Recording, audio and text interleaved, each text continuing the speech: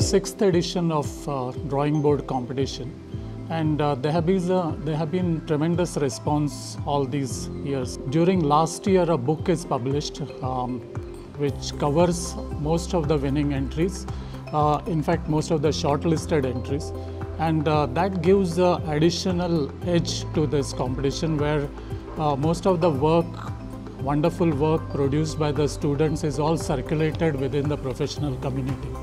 And this is going to happen in future as well. So based on that, we started working for the program for this competition.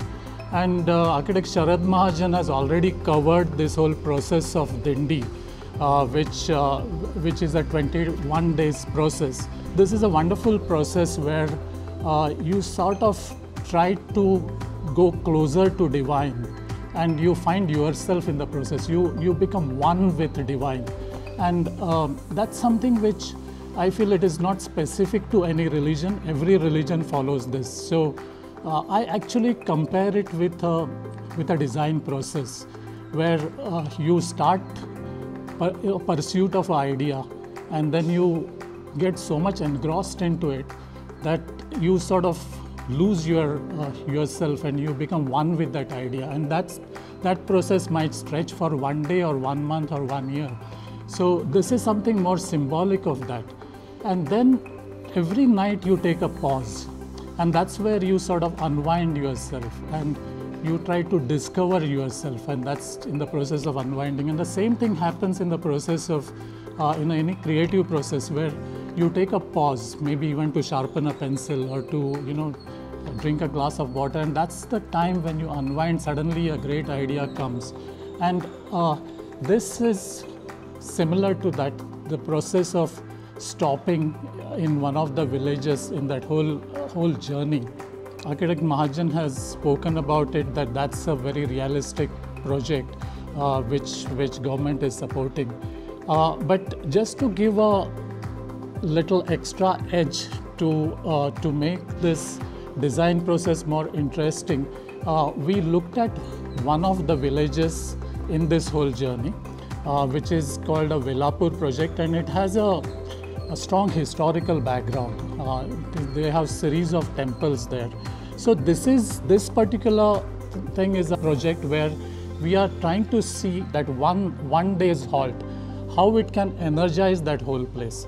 Because it's though the halt is only for 1 day, there would be preparations going on. There is that excitement of receiving these warkaris, and then after they leave, there are stories about that. So that whole excitement which happens in that village, how can you stretch that? How that process of which happens during 1 day or 1 night, how can you extend that excitement and make that village, more happy, more, how can you gain something out of that? So what we try to do is select a site. There are two parts.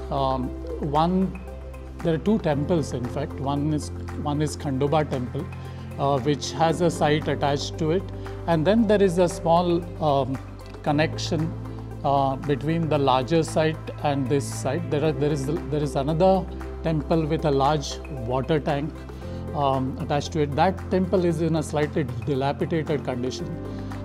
So we want you to look at those references, the context, and try to create architectural intervention where that whole journey, that halt where the palki comes and stops there, and there are different functions happen during that night, where there would be some of these kirtan, bhajan, what they say, it's more about the singing devotional songs or some performances, and then the things about having food, resting.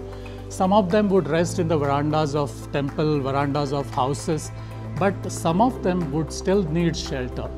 So how do you create this shelter, which could be a kind of a temporary, in a temporary form, which would be used during that particular day, and it would be dismantled and taken forward.